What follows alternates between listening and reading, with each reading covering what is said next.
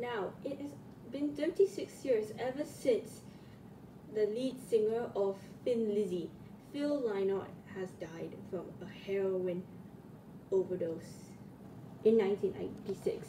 So today I'll be talking about the death of Phil Lynott. So eventually what I was really going to say is on December 25th, 1985, in his home in Kew, which is a district in the London borough upon Thames, he was discovered by his mother, who was not aware for the disappearance of heroin. She contacted his wife Caroline, who knew about it immediately. It's the problem that it becomes very, very serious. After Caroline drove him to a drug clinic at the Clouds house in Easter Cornell near Salisbury, he was taken to the Salisbury Infirmary, where he was diagnosed with suffering from septicemia. So septicemia is a life-threatening condition where the body's response to infection caused by injury, which has the tissues and organs, at this initial stage is followed by supervision of the immune system. The common signs include fever, increased heart rate, increased breathing fever, and confusion. Although he had regained consciousness and speak to his mother, the condition worsened by the starting of the new year and was put into a ventilator. Unfortunately, on January 4, 1986, just 3 days after New Year's Day, Phil Lynott died at 36 years old. Unfortunately, what I was really going to say is that people do abuse the drug like that much, because it's like when people abuse the drug here, it's a terrible experience, and many people apparently do these kinds of things. So what I was really going to say is that yes, Phil Lynott actually did have his career back on track, but 365 days of missed opportunities, lost passport, and crazy deals. When the call came to say that Phil Lynott died, Thin Lizzy fans everywhere went into shock and was devastated on the news. So Phil Lynott actually died of a heart failure and pneumonia. He was in a coma for 8 days after following a drug overdose. So Lynott's last few days was lost by a drink and drug dependency, leading to his collapse during Christmas Day. So what I was gonna say is that Phil Lynott did take a lot of drugs back in the 1970s. This is similar to Brian Conley from The Sweet. So Brian and Phil apparently did abuse the drug for no reason.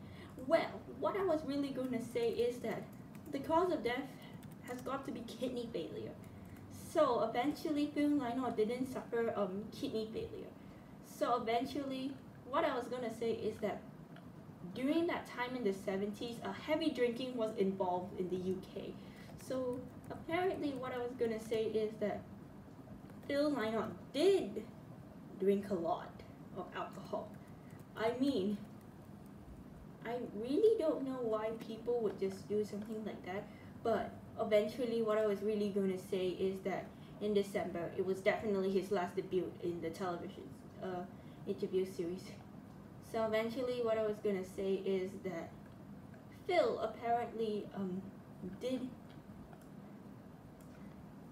drink a lot of alcohol, but it didn't stop him from trying to sing. So unfortunately what I was going to say is that Phil Lynott did collapse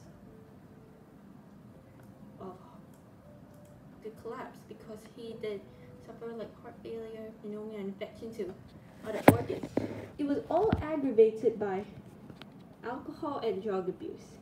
So eventually what I was really going to say is that yes, there was actually like drug abuse, like drug abuse everywhere.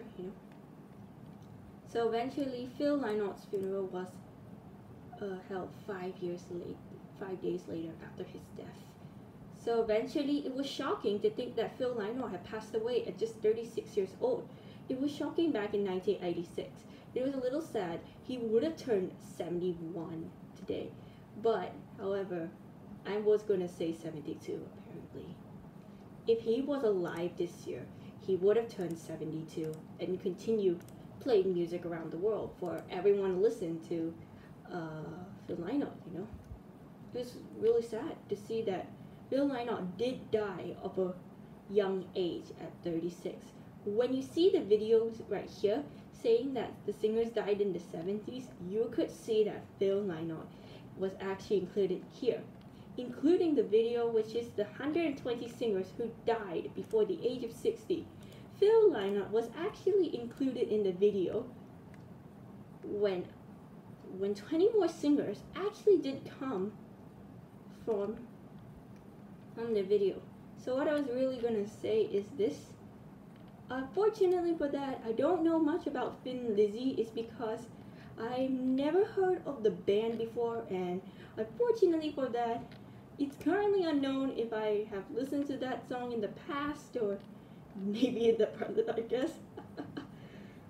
But what I was really gonna say is that yes, my father has heard about Thin Lizzy before, but it's currently unknown if he has heard of the singer Phil Lynott or not. Because what I will just say is that this was actually the original Lynott band before Phil's death. So what I was really gonna say is that yes, Phil definitely did like so many songs that he apparently didn't do anything about this. But anyways, guys, I think that's enough of my talking already. And this is me, Wheeling the Tomboy Gamer, signing off.